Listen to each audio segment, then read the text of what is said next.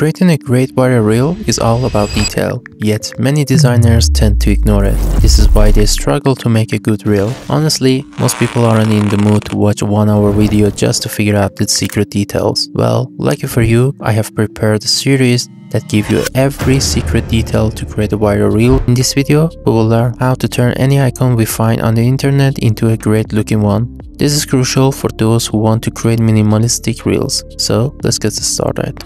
So here I am inside of Adobe After Effects, and we have these two icons in here that we want to sort of make it better. So the first thing that we need to do is that we need to get rid of this white background. Well, to do that is very simple. We're gonna just change the color. So I'm just gonna add a tint effect. Now, when you have added the tint effect, you just need to change the white channel into a green color, and you can then use the, for example, the the black channel to set the main color. So in this case, I'm just gonna choose the purple color.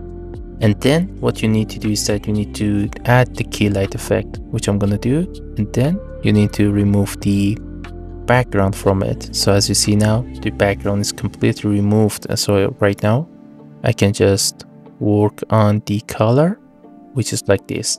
Now on the last step, to make it even better, you can add the deep glow effect. So what I'm going to do is that I'm just going to add the deep glow. I'm just going to set the radius to 150. Let's turn down the exposure to 0.35 seconds. And then what I need to do is that I'm just going to add the tone mapping into this color.